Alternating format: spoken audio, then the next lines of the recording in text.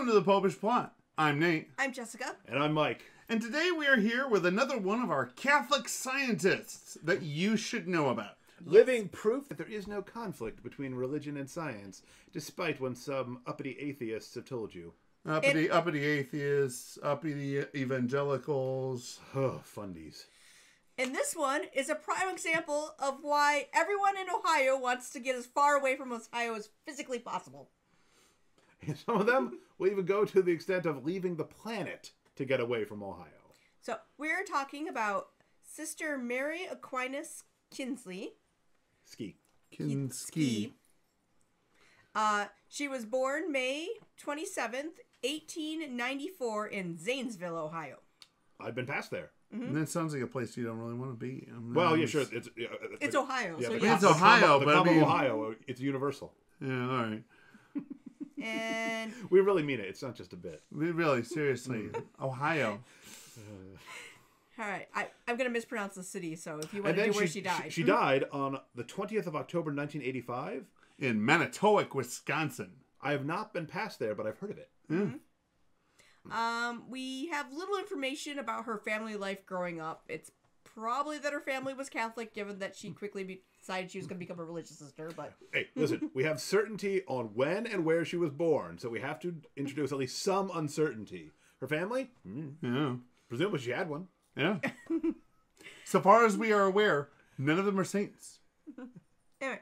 And then she had a childhood. Yes. And at age 17, she entered the novitiate of the Franciscan Sisters of Christian Charity, one of approximately 3,000 or 4,000 Franciscan orders. Mm-hmm. Mm-hmm. After that, she was assigned to teach, and she studied at the Catholic University of America in D.C., and there she got a degree in chemistry and physics. Wow. In 1926 and taught high school. She also later got a master's in electronics at Notre Dame. And... Puppy. And around that time, she decided to be trained to become a pilot at the local county airport. Neat. Getting her license in 1938. Sure. And she then became a well-known pilot. Mm-hmm. Did anyone call her the Flying Nun? Yes, they did. Take that, Sally Field. According to some stories, she was teaching in high school the subject. So, of course, what better way to teach about aerodynamics than, become a pilot? Seriously. Because she also later on taught aerodynamics and the study of weather at St. Ambrose High, which was in Ironwood, Michigan. Mm-hmm. But that was starting in 1942, so the different stories have different, exactly why she wanted to become a pilot, possibly to cover up the fact that she's from Ohio and therefore wants to leave the earth. Mm-hmm. Mm-hmm. And during World War II, she also earned a master's in physics. She was known for taking summer classes at university because she, taught during the school year and then... Yeah. This woman had a huge brain. Mm-hmm. Seriously. So she was asked to make an elementary school level program in science that could be used around the country by the U.S. government. Mm-hmm. This was a very successful program, and it was thought to have caused many children to be interested in careers in science. Nice. She spent... Defeat the Red Menace. Yep, she spent almost 30 years... part of the time, not like the entire time in 30 years, but throughout 30 years, traveling the U.S. promoting science education and what she called workshop learning, or what we would call like a hands-on thing. Mm-hmm. Her teaching philosophy... The Lord himself taught us the dignity of working with our hands. Mm-hmm. Yes. Her teaching philosophy was said to be that the best way to teach children is to work with them instead of at them, which she used a lot. And also, she used it for teaching people who were not children, because she trained military personnel, teaching aviation in aeronautics, as well as training teachers to teach adult level things. I can't teach all of y'all. And she did this because the actual Civil Aeronautics Board asked her to. Nice. She also was known for inspecting aircraft factories and airports and doing demonstration tours, which part of it seemed to be that the government needed, help to make sure everything was up to date. And some seemed to be, I'm teaching this, we're going to take a field trip to the local airport. I'm teaching you about aviation. Let's see it in practice. Teaching with them, not at them. She also helped make the pre-flight instructions that the military used during the war and afterwards.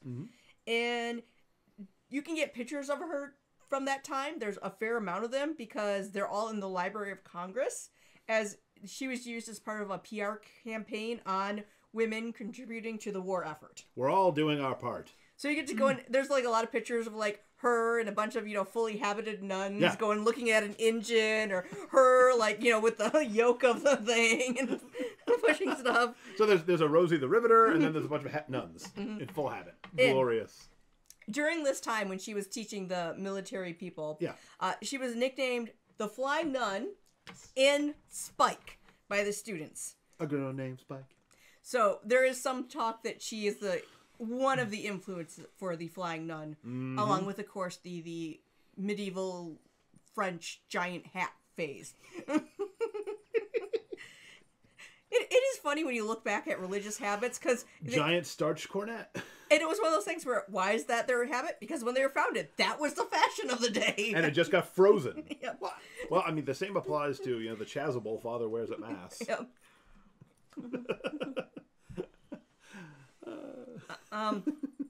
And earlier when we were talking about another American, in that case, a American on the path to sainthood, we pointed out there was probably no one else who was going to be like made into a TV movie of their life, played by a star. She has one-upped that kind of, because there was a TV show in which they did an episode on her, and she played herself in it, along with a star of the day playing younger her. That's amazing.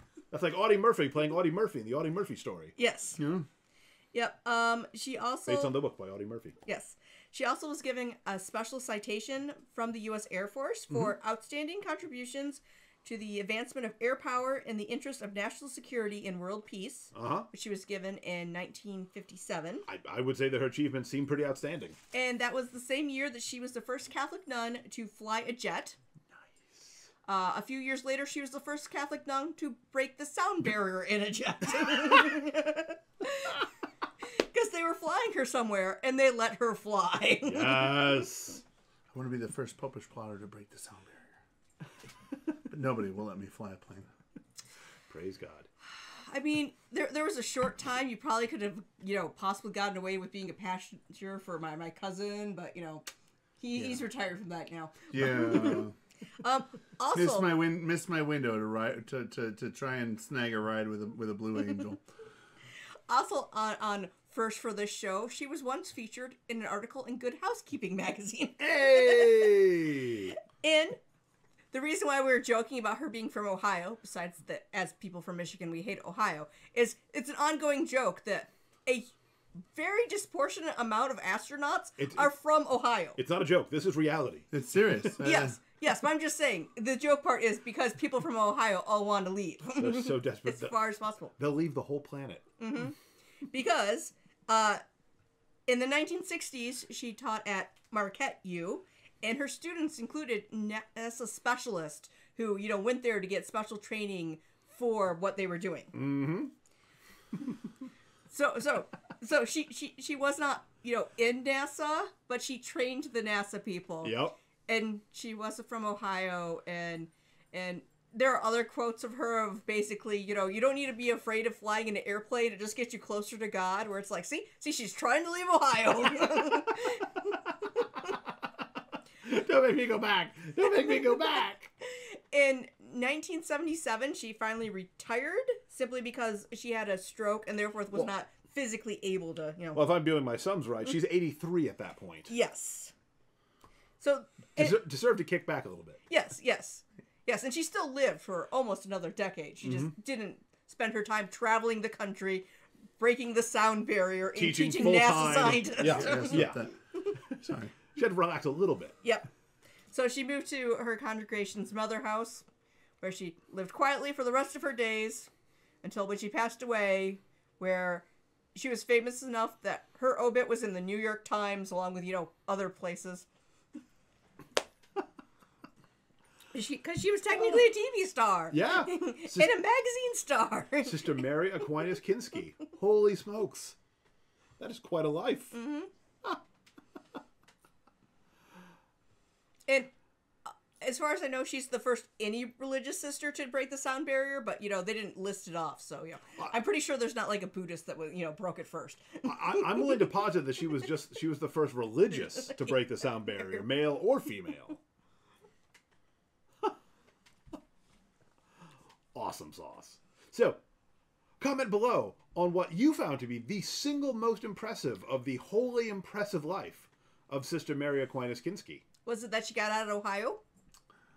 Are you a member of her family and might be able to give us more history on her life prior to her 17th birthday? Are you from Zanesville? Could you check the local archives for us? While you're down there, remember to go and hit the like button, the subscribe button, and the bell next to it so you get notified when new episodes come out. And until next time, remember to live your faith. Love your faith. And share that love. And also escape Ohio. Run for your life. If you can. Run's too slow. That's why they need jet power. Strap a rocket onto your butt.